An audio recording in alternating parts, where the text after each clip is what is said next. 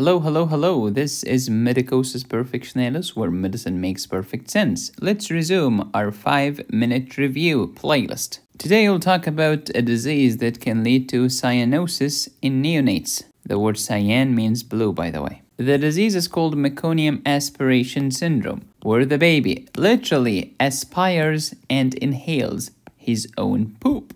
So in case you're having a bad day, just remember, some people have it worse. This is my playlist and today's video number 6. Please watch them in order. Meconium Aspiration Syndrome. Where's the problem? Is it the problem in the upper airways or is it the problem in the lungs? It's a problem in the lungs. When you have a neonate with respiratory distress, your differential diagnosis include gazillion diseases. Today we're talking about respiratory causes of a baby who can't breathe.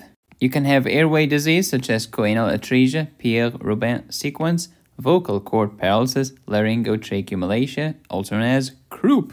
Or the problem could be in the lungs, such as respiratory distress syndrome, transient tachypnea of the newborn, meconium aspiration syndrome, and persistent pulmonary hypertension of the newborn. We have talked about RDS before, as well as TTN. Today it's time for meconium aspiration syndrome. Just remember your lung diseases: RDS, TTN, MAS, PPHN. Pause and review. So meconium aspiration, what's going on?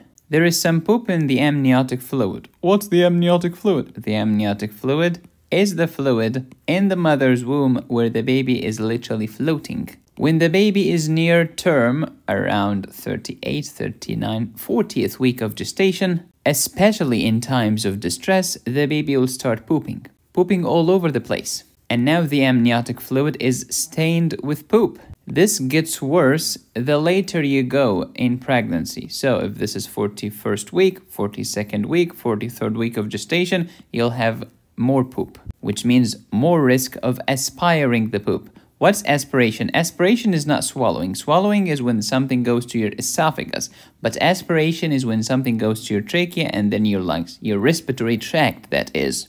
This could be mild or could be severe. Severe to the point of causing atelectasis, which means lung collapse, as well as respiratory failure. You can get hypoxemia and cyanosis.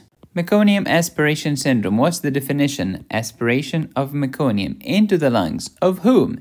Could be the fetus before delivery or a neonate immediately after delivery. What the flip is meconium? First poop of the baby. What are the contents of the poop? This lecture is so smelly. It's made of water, some amniotic fluid, mucopolysaccharides, so carbohydrates, bile salts, and then stuff is falling. Desquamated epithelium from your gut, desquamated epidermis from your skin, and some vernix. What makes meconium pass? Fetal stress, especially near term, full term, or post term, which is more severe. The older the fetus, the more the meconium, and the greater the risk of aspiration.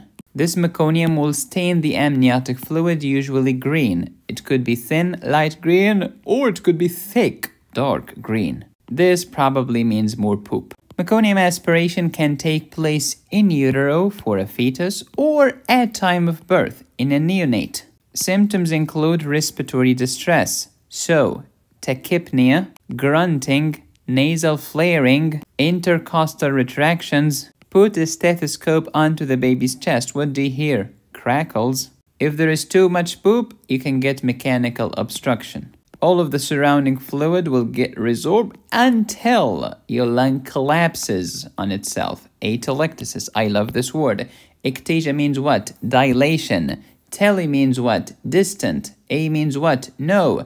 There is no dilation of the distant airway. When there is no dilation, it's called collapse. This poop has chemical substances in it. That's why you can get chemical pneumonitis, inflammation of lungs because of chemicals.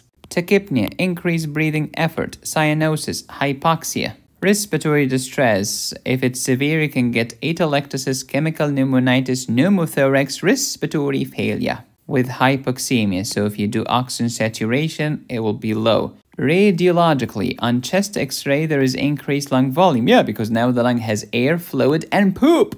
Patchy atelectasis and parenchymal infiltrations alternating with hyperinflation. Whether the baby has neonatal respiratory distress syndrome or meconium aspiration syndrome, either one can lead to anoxia. Oxygen? No oxygen. This can lead to respiratory distress. It can also lead to coma.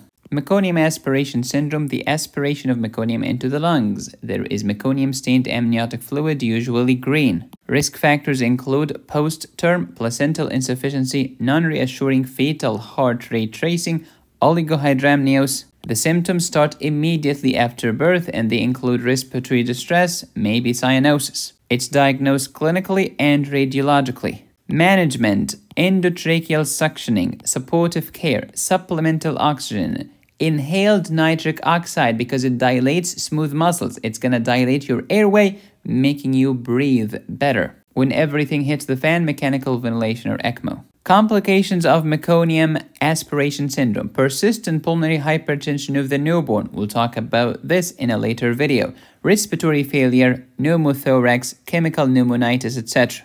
If you have watched my cardiac pharmacology course at medicosisperfectionalis.com, you know that we have 6 medications that dilate smooth muscles in blood vessels, such as hydralazine, nitroprusside nitrates, sildenafil, tadalafil, vardenafil. How do the first 3 work? They are prodrugs of nitric oxide. And how does nitric oxide work?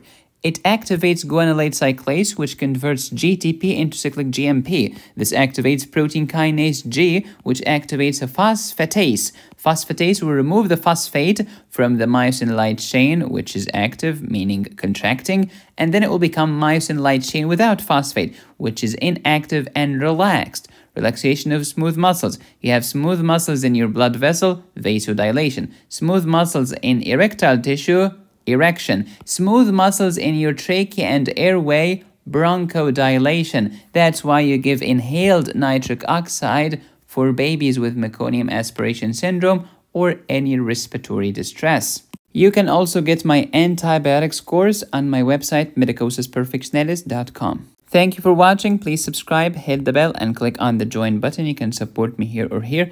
Go to my website to download my courses. Be safe, stay happy, study hard. This is Medicosis Perfectionalis, where medicine makes perfect sense. Peace.